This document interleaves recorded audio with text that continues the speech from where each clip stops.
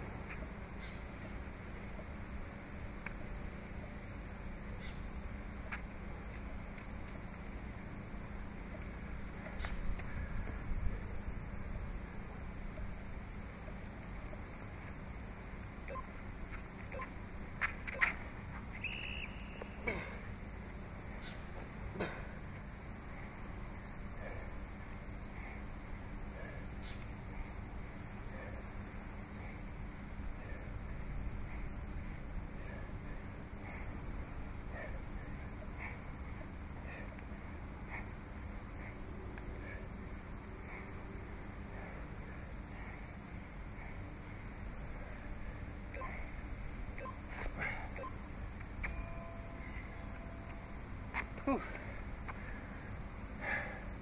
Okay, just finished that catastrophe. Nice quick little sprint.